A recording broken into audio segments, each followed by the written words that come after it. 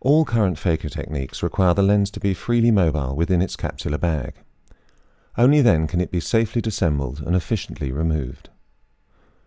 Hydrodissection is the technique that's used to achieve this mobilization, and it does so by propagating a wave of fluid within the lens material, which separates it from its surrounding attachments.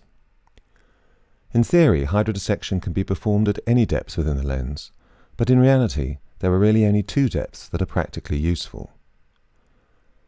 First of all, there's the deeper hydrodissection of the endonucleus, which is referred to as hydrodelineation. This was first described by Dr. Annis in 1991, and it's generally used in more advanced or harder cataracts to define and separate the central endonucleus from the overlying epinucleus. Hydrodelineation is often accompanied by the famous golden ring sign, and it enables the endonucleus to be dissembled and removed from within its protective shell of surrounding epinucleus. Secondly, there's the more superficial cortical cleaving hydrodissection.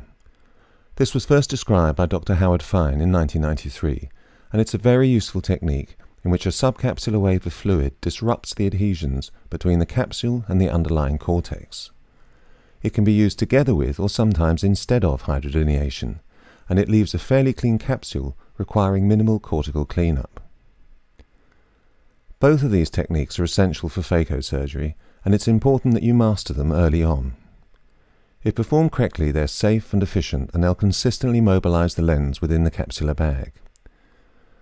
They basically set the scene for the safe removal of the lens material and leave you with very little residual cortex at the end. Before we go on to look at the details of the techniques, let's take a look at the basic tools that you'll need in order to carry out these hydro maneuvers both safely and effectively. The only equipment you'll need is a 2.5mm Luer lock syringe and a blunt cannula that's about 26 gauge. There are many different designs of cannula out there, with as many and varied tips and profiles, testimonial to the fact that none of them is universally superior to the others.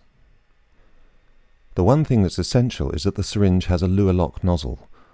Without this, the high pressure that's generated can shoot the cannula off the tip of a standard syringe, with potentially disastrous results. So now you've hopefully got a clearer idea of what's meant by the term hydro manoeuvres. It includes hydrodelineation and cortical cleaving hydrodissection. You should go on now and study both these techniques in more detail by watching the other movies in this section.